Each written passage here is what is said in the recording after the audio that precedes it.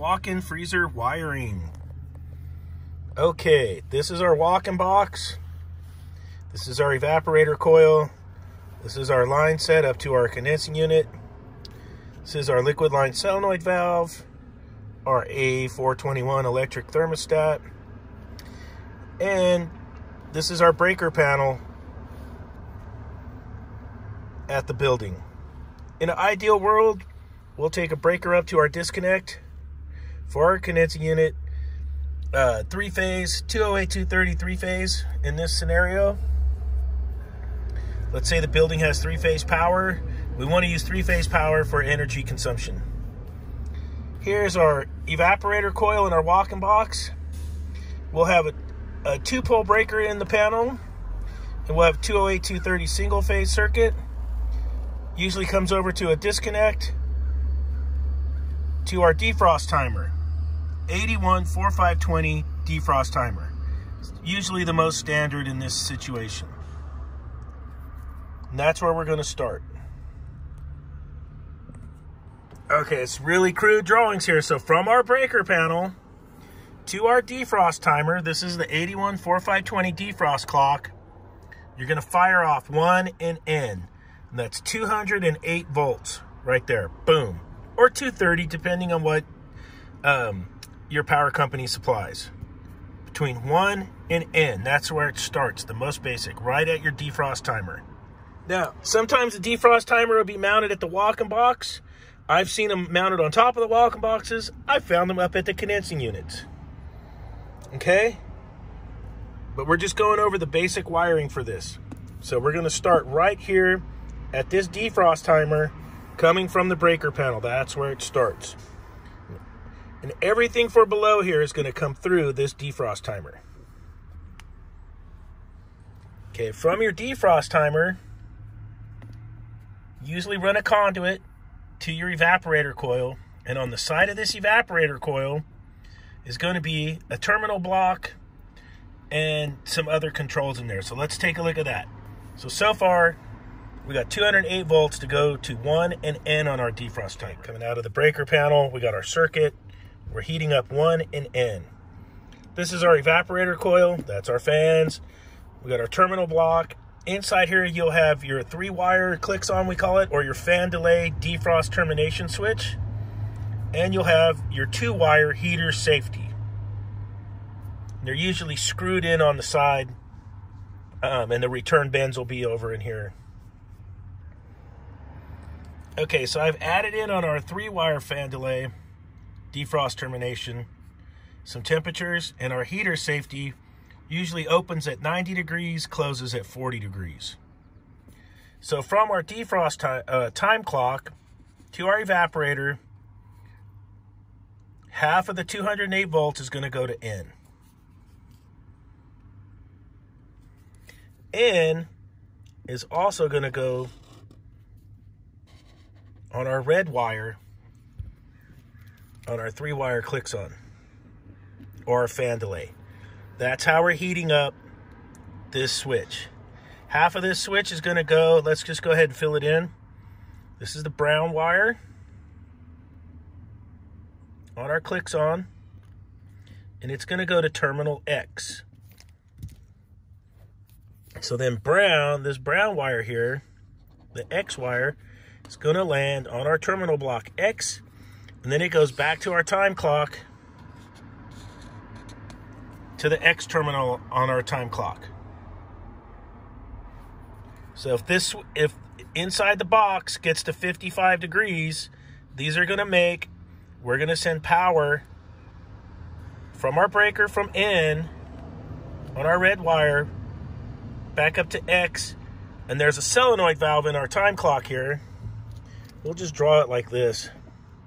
I'll make it like a little switch. It gets power, it energizes, it makes, and it takes this time clock from defrost. On the back of this time clock is a set of deals. When we're in defrost, these will touch. And when we come out of defrost, then it'll go back to 4 into refrigeration. And then this will switch over to here, to 4. Okay, so we just took you through X. X would energize the solenoid. We would drop out from defrost into cooling. So we'll get into where number 3 goes. So we'll just call this defrost, and we'll call number 4 cooling. Just making it layman's terms. Defrost, cooling. All right, so number 3, the number 3 wire, it comes down and it goes to number 3 on our terminal block at our evaporator coil. Bring, 3. Just to the terminal block right now. 3 is coming off this half of the 208 volts. So to complete a circuit, you need this and this to get 208. Right now, we're only 110 volts. So in defrost, we go to 3. And in cooling, we'd go to 4. And the contacts switch like this at your defrost timer, okay? So now 3 is going to come out here from the terminal block to half of this heater safety. It's going to come over to your defrost heaters. We'll just draw the defrost heaters like that. They're in the back of this coil and in the drain pan. The other half of the defrost heaters are going to come back on this terminal block inside the evaporator coil and go to N to finish the circuit. So it's 3. So it comes from the breaker panel to 1 up to 3. When the time clock goes into defrost, this switches to 3, comes down, hits our terminal block, comes on around through our heater safety to our defrost heaters, and then back on around to N to complete the circuit for 230 volts. Now, if something fails and it gets too hot in the coil and it gets to 90 degrees, this heater safety is going to open. Take the heaters out of the line and protect our system. This doesn't reclose back to cold until we get to 40 degrees. Okay? Okay, now when we call for cooling, 1 is going to go to 4. 4 is going to come down to the terminal block number 4 inside the evaporator. Number 4 gets exciting. So number 4 is going to come out. Let's draw it down here. It's all inside here. 4 is going to pick up half of all your evaporator fans. So if you got a 2-fanner or a 3-fanner, 4 is picking up half of all your evaporator fans for starters.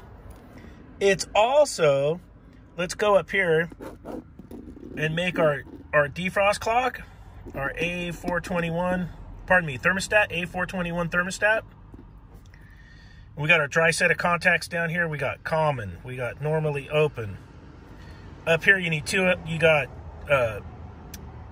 usually it says like 240 volts, 120 volts, and common to power it off, and then these are your dry contacts, and you also have normally closed.